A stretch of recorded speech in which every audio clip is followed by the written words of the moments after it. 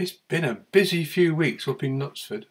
I've built new staging opposite the existing track, put new lighting in, put power to it so that I can run stuff, and the track was purchased.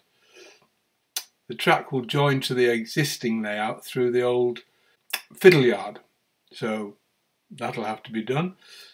The track's been laid, and today the permanent way gang appeared to rip up some of the sidings in the old fiddle yard and to join it through. Lots of the track isn't pinned down even yet, but it's in place. It all works, it's all powered, and today I decided I was going to try to drive a loco through from the new section right the way through, round the loop in Knutsford and back.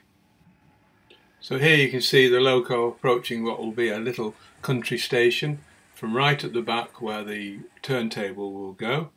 You can pause there, then drive on. There'll be a bay platform there. It comes round by the side of my workbench, round the back, through into the old fiddle yard.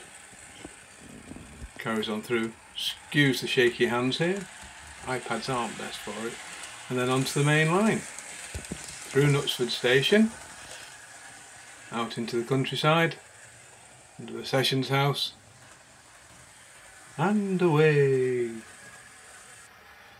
Back round, out through the fiddle yard, same track. I just put a single track here. I think it keeps the curves as big as they can.